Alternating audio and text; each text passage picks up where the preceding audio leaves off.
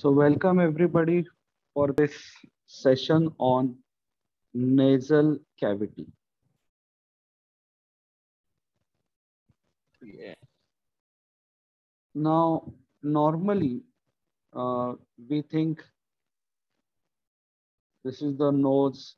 Many people have bad habit of putting their finger in their nose, and this is what nasal cavity is. But no, nasal cavity is far more larger than what a dirty human finger explores. And so that people who have this bad habit of digging their nose uh, don't go too deep. God has made arrangement of concave in the lateral wall of the nose. So this is the hard palate. This is the soft palate. This is the external nasal cavity or external nasal openings. And back here, these are the internal nasal openings. Internal nasal openings. Between the external nasal opening and the internal nasal opening is the nasal cavity. Now yours looking at the lateral wall. When we look at the same in a coronal section, there is a nasal septum like this, and then this is the lateral nasal wall. And this lateral nasal wall has the concave, superior, middle, and inferior concha. Okay.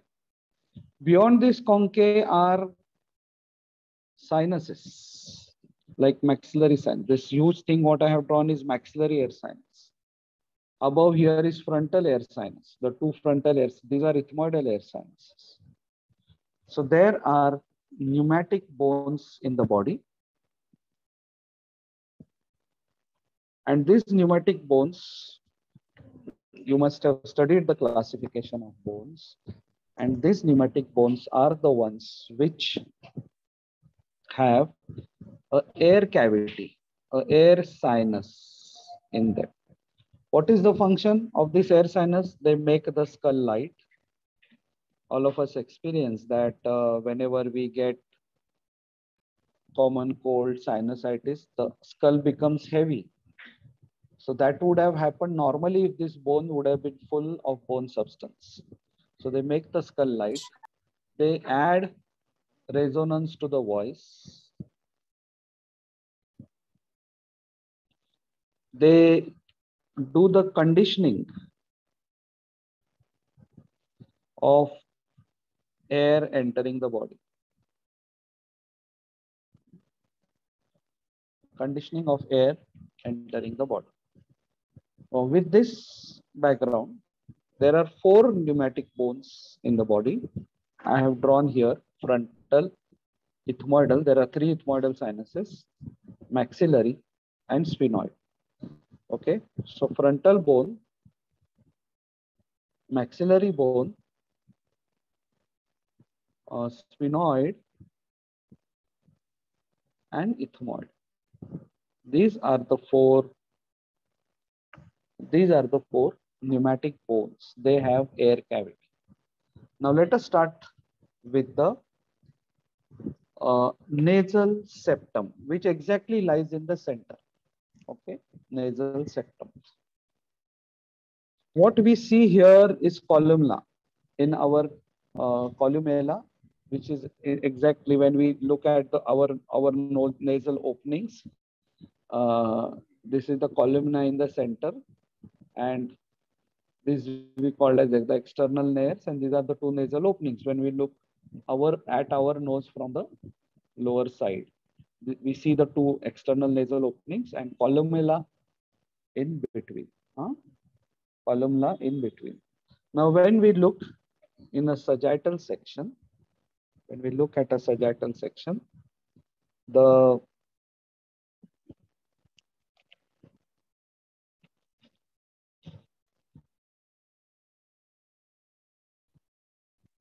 Now this is the hard palate.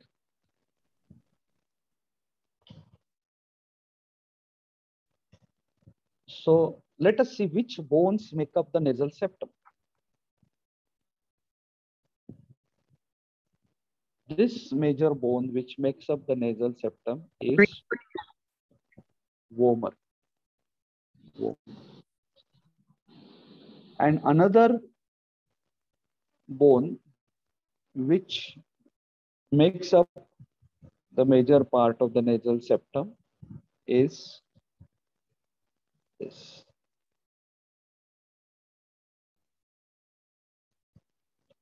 Is perpendicular plate of ethmoid.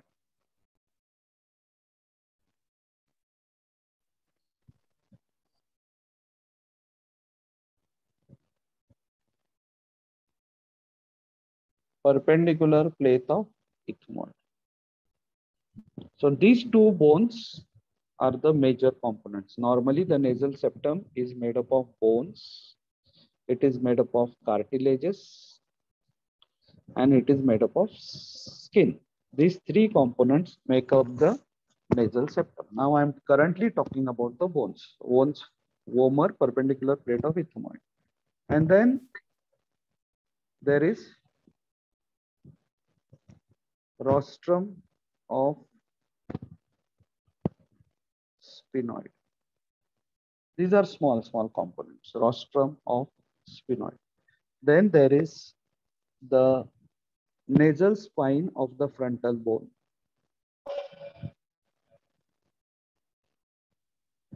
Nasal spine of the frontal bone.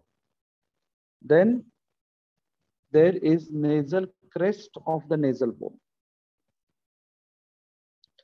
Nasal crest of the nasal bone. Of the nasal bone. Now coming to the cartilages. This is the septal cartilage. Septal cartilage. And then there is a septal process of inferior nasal cartilage. This inferior nasal cartilage is actually on the lateral side.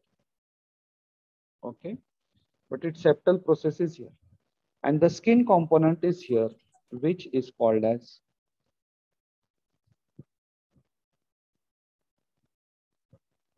columella. Columella. Okay, columella. So lower part, and we can see the skin component exactly in the center of the two external layers. We can see this columella, the skin component. Now, normally we may feel that these cartilages are elastic cartilage because we can move the nose, but it is not the fact. These cartilages are hyaline cartilages, and because they are pieces of cartilage, we can move it. So again, I will repeat.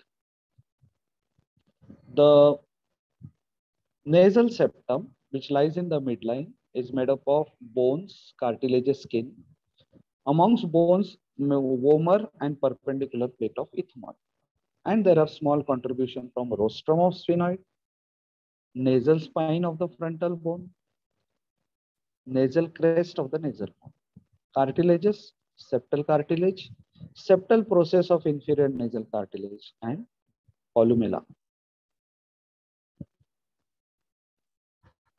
Now comes a little complicated part, and that is the blood supply and nerve supply. The current books are almost giving four arteries, but I'm sticking to the previous version of the textbooks, so this is the nasal septum, and there are only two parts, anterior superior part and posterior inferior part. In the anterior superior part, there is anterior ethmoidal artery. Anterior ethmoidal artery. And here, so this is the dividing line. No? This is just a dividing line. So antero superior, posterior inferior. Anterior ethmoidal artery, and here it is spinopalatine artery. Okay, spinopalatine artery. Sir, Yes. sir, can you please give the orientation of this diagram? So this is the nasal septum exactly in midline, and this is the anterior part, this is the superior part, this is the inferior part, and this is the posterior part.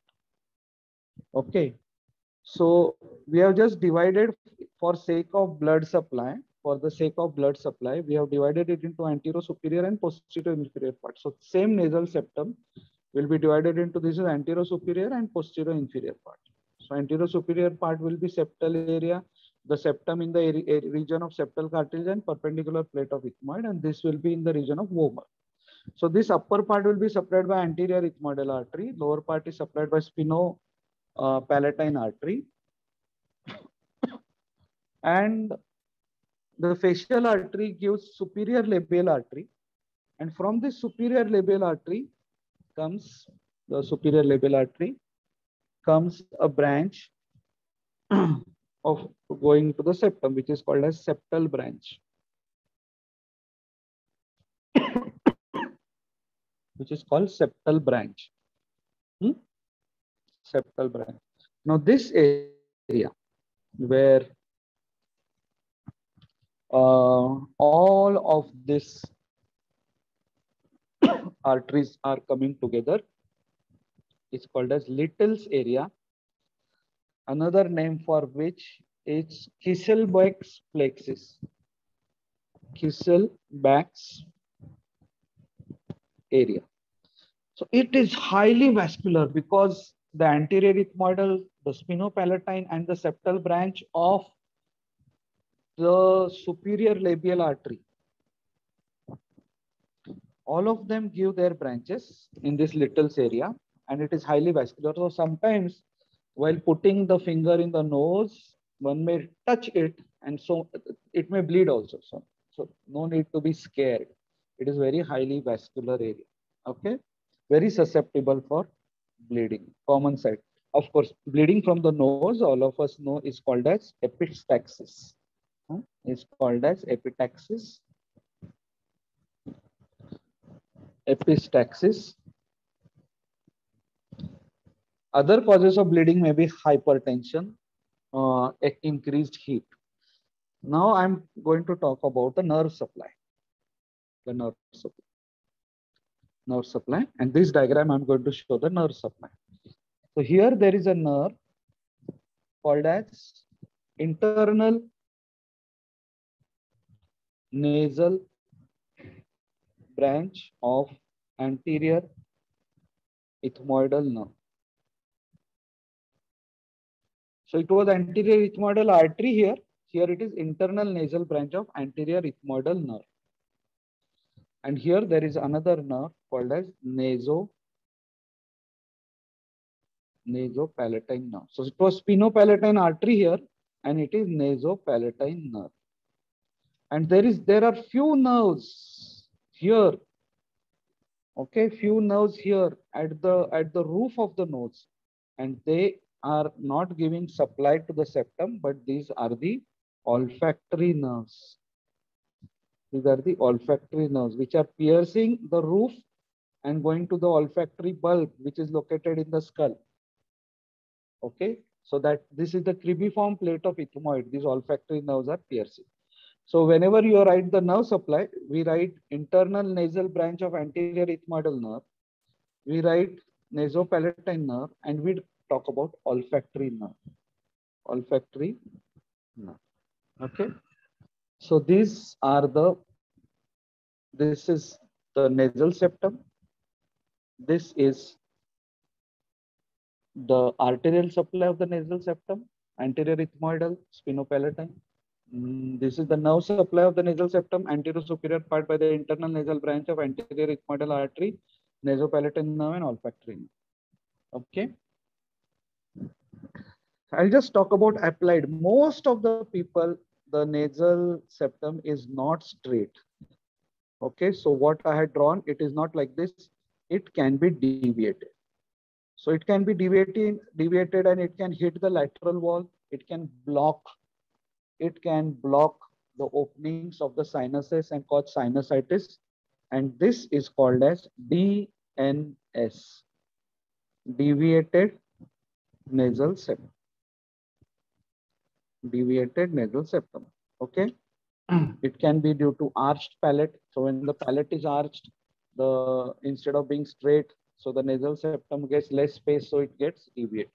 Many reasons. You will study it in when you go for your ENT postings. Now the second topic of for today is the lateral nasal wall. Lateral nasal wall. Lateral nasal wall is slightly complicated compared to the lateral nasal wall is slightly complicated compared to the nasal septum. Many bones, many bones, they contribute to the lateral nasal septum.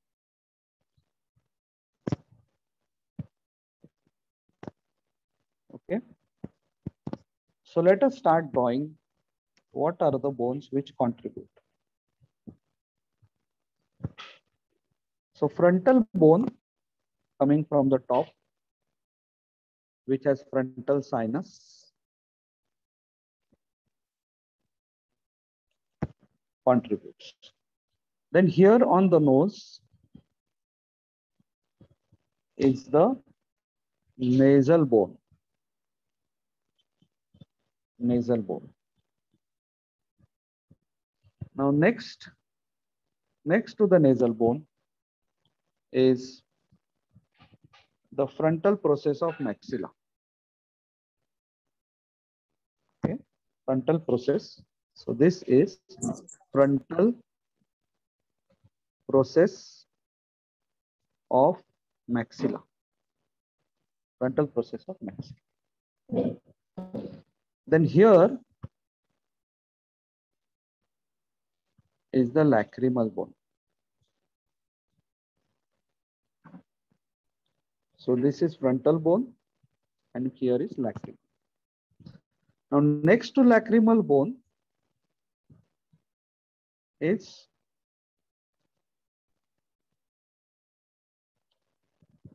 ethmoid. So draw frontal, lacrimal, ethmoid. Ethmoid always has to be drawn like this because these two things of the ethmoid are nothing but superior nasal concha and middle nasal concha. And inferior nasal concha is a separate bone.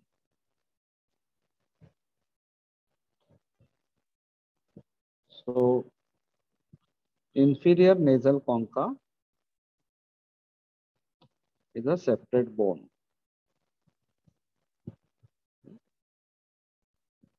So this is inferior nasal concha. So this is superior concha, middle concha in the part of ethmoid.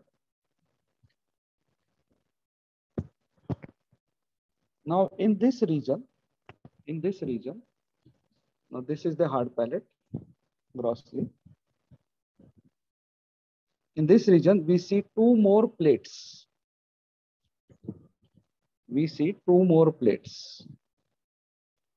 And one of them is the perpendicular plate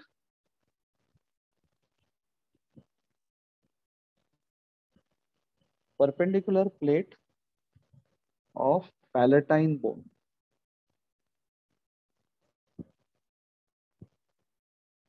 Perpendicular plate of palatine bone. And other is the medial pterygoid plate.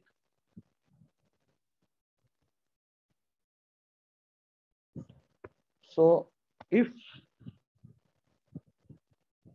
God gives you a choice that I can ask questions on nasal cavity, you should ask that God, please let the nasal septum be asked. Because by now you must have realized it is very difficult to draw the, and there is last one,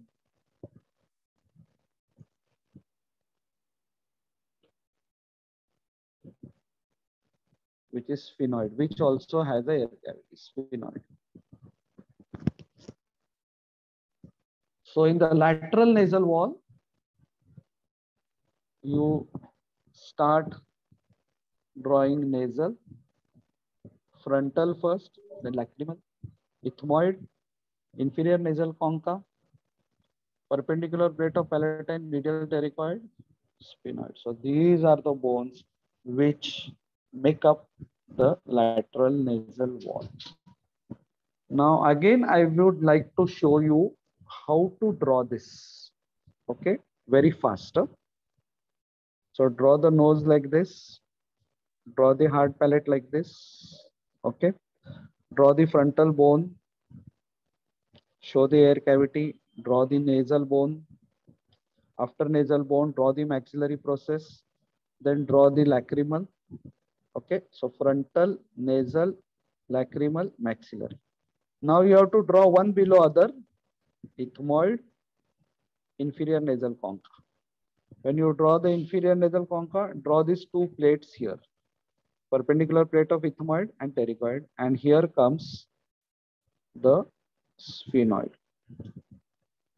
So ethmoid, inferior nasal concha, perpendicular plate of palatine and medial pterygoid plate. Okay, you'll have to practice this again and again. Again, I will show you.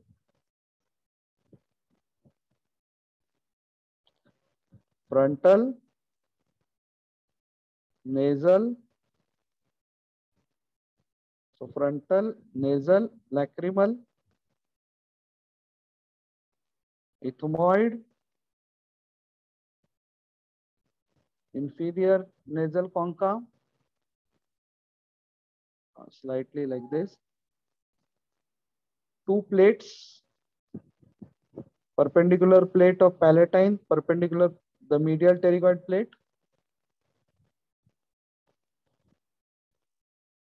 sphenoid, maxilla. Okay. So now coming to the last part, like the nerve supply and the blood supply of the septum. Now we will talk about the blood supply and the nerve supply of the lateral nasal wall. And after that, we will be speaking about, this is the bones.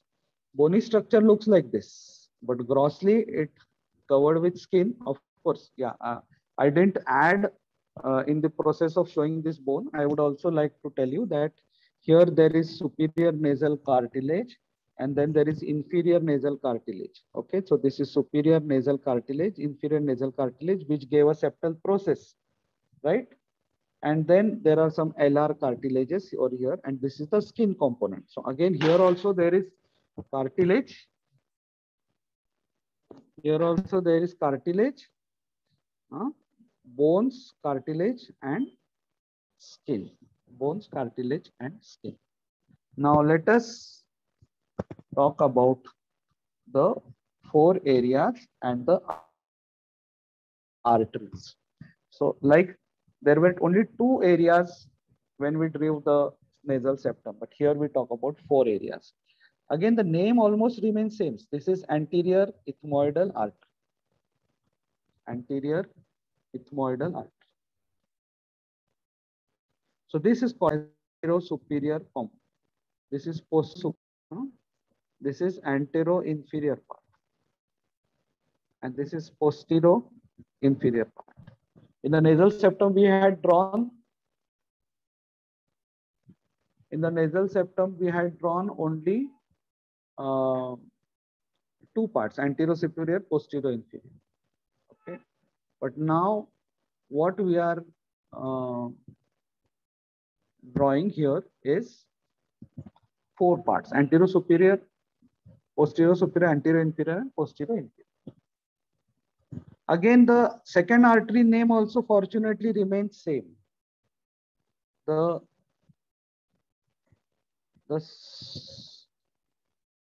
spinopalatine artery.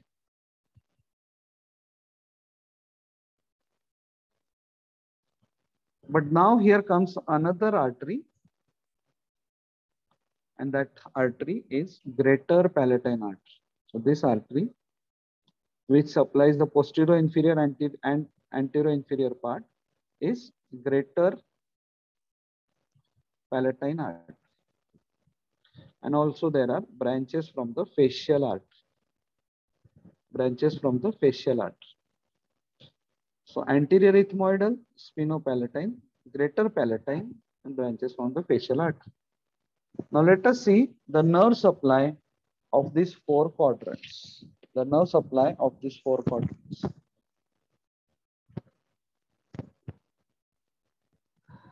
Anterior ethmoidal nerve. Now we had nasopalatine nerve in case of the septum, but here there is a nerve posterior, superior, lateral, nasal. Posterior, superior, lateral, nasal. Like the greater palatine artery, there is anterior palatine nerve. So anterior ethmoidal nerve, posterior, superior, lateral, nasal nerve, and here there is a nerve, and the name is anterior, superior, alveolar nerve. So draw four quadrants. Anterior ethmoidal nerve in the anterior superior quadrant. In the posterior superior quadrant is posterior, superior, lateral, nasal. In the posterior inferior quadrant is anterior palatine nerve. And in the anterior inferior quadrant is anterior, superior, alveolar. Okay. So now grossly, how does this look? So whenever we take a cross section, sagittal section, and of the head, and then look at the lateral part after removing the septum, it doesn't look so complicated as we saw. Instead, what we see is we just see a superior concha. Spelling appears like concha, huh? Superior concha. And here is the sphenoidal sinus.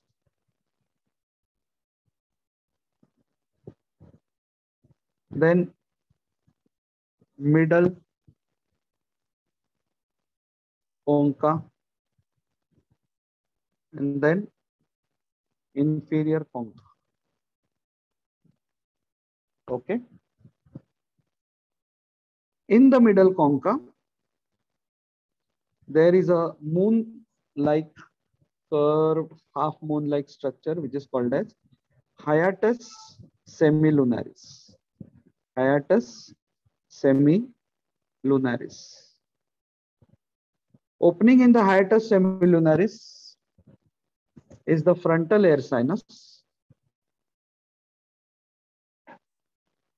anterior ethmoidal air sinus,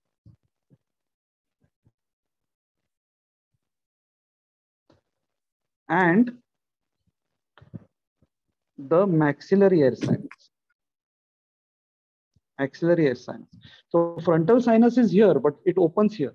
That's how sometimes people feel that how come so much the sputum and mucus is coming out. But then this whole frontal sinus is full. So whenever people blow their nose, it comes out from here.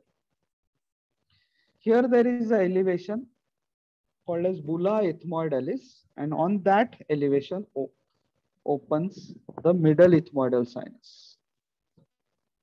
That means the middle meatus, middle ethmoidal sinus.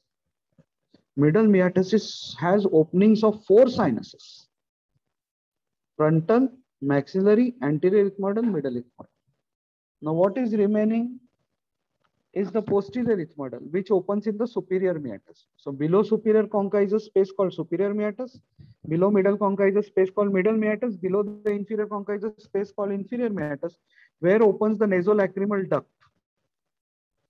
And that's how in this nasolacrimal duct, sometimes when we put the eye drops in our eyes, it comes out through this nasolacrimal duct, and then it goes to the pharynx and we feel the eye drops in the throat. Normally, whatever tears are being washed, they come here and from here they evaporate.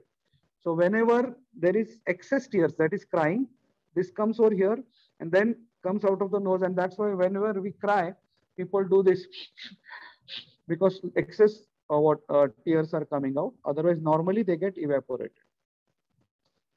Above the superior concha is a meatus called as supreme meatus, also called as the sphenoethmoidal recess, where the sphenoidal air sinus opens. Supreme meatus, where the sphenoidal air sinus opens. So sphenoidal air sinus in the supreme meatus, posterior ethmoidal in the superior meatus, anterior ethmoidal, frontal, maxillary, middle ethmoidal in the middle meatus, nasolacrimal duct in the inferior meatus. Okay. This space here is called as the atria. Okay. And the space here is the vestibule. So this is how grossly the lateral nasal wall looks like without when it is covered with mucous membrane. When the mucous membrane is removed, we can see those bones what we had drawn. Okay. So so in the applied anatomy, whenever there is a deviated nasal septum, this deviated nasal septum, blocks these openings of the sinuses. So sinuses are not drained. So the secretions get pinted up in the sinuses, and this causes sinusitis. Okay. Maxillary air sinus is below the orbits. Frontal air sinus is above the orbits. And ethmoidal air sinus is between the orbits. And sphenoidal air sinus is beyond, posterior to the orbits. Okay. So all these are where the locations are very crucial and very common disease, sinusitis. If you want to avoid this sinusitis, doing regularly breathing exercises like pranayama and all helps you. Thank you so much for this, for your patient listening.